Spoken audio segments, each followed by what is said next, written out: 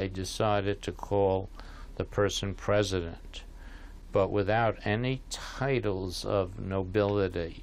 So that's why we would call the president Mr. or Madam President, rather than His Honor or His Holiness or something like that. It was used for local organizations, councils.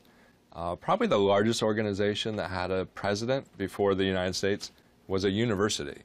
So a place like Oxford or Cambridge in England had a president. And so they took this term, and I think that it was a contrast to other executives that existed at the time.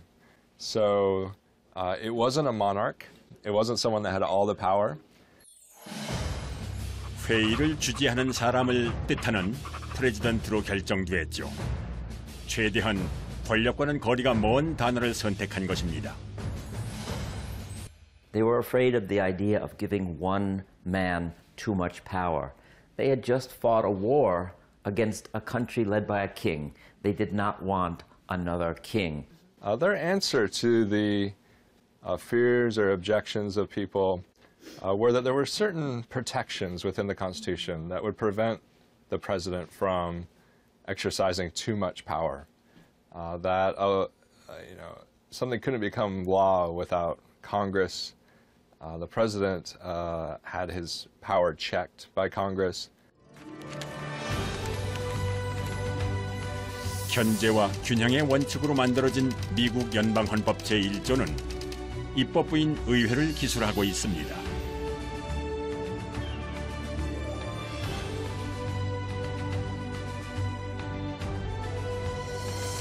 (2조에서) 대통령이 속한 행정부를, 그리고 (3조에서) 사법부를 다룸으로써 세계 최초로 삼권 분립을 명시했습니다.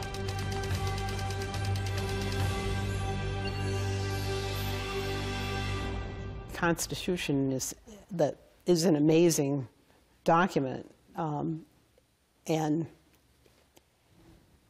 that's because they created this government, the three branches of government described as separation of powers, but it really is more like a balance of powers among the three branches of the federal government.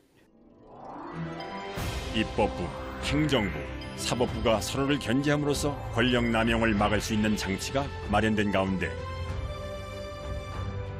비로소 1인 대통령 체제가 시작된 것이죠. 세계 역사상 최초로 국민이 직접 선택한 국가 원수였던 조지 워싱턴.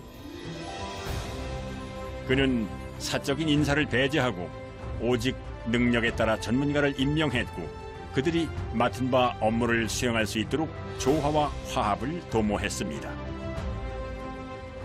하지만 그는 끝내 사양하고 대통령직에서 물러났습니다. 연임의 제한이 없었던 당시 그의 평화로운 정권 교체는 오래도록 귀감이 됐죠. The thing that Washington did that is very important in terms of creating the presidency is that he gave up power voluntarily. If Washington would have taken on a third term, he might have died in office. And then people would have thought the presidency is like the monarchy. It's a lifetime position, a lifetime job. But George Washington had the wisdom to give up power, I think, at the right time.